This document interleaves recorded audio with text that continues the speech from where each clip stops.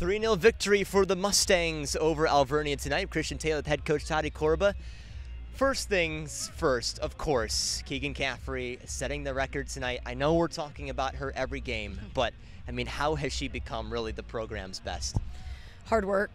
We talk about it sometimes from where Keegan was, her freshman year to where she is now is, it's night and day. And of course, it was always in there, but it took a lot of work. And she's also, she's one of the most fit people on our team, certainly one of the most committed.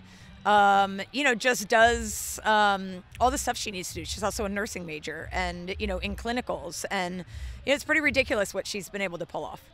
So you were able to get some new players in there. Of course, Erica getting her first goal, Jessica getting her first goal. How important were those for those two?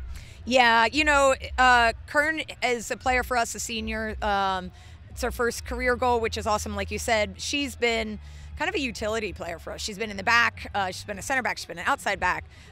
So we put her up top this year, and it was great to see her get one. And, Erica has been, she's been coming on strong and has, I think, maybe 4 assists on the season and now a goal.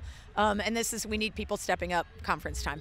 Now, finally, a couple big games coming up here, Lebanon Valley and York. How important was this one today just to try and secure that playoff spot? Yeah, just every game is a battle, and you can't. There have been such weird results in the MAC, and you can't count on a win. And so we've already looked, and we know who won today and what's happened. So these next 2 games are crucial, and I guess that's what you want is we're fighting for our lives and MAC playoff spot, and hopefully ECACs and conference finals, and so we still have a lot to play for, and we're still in control of it, which is what matters. Coach, thank you very much. Congrats on the win. Thank you.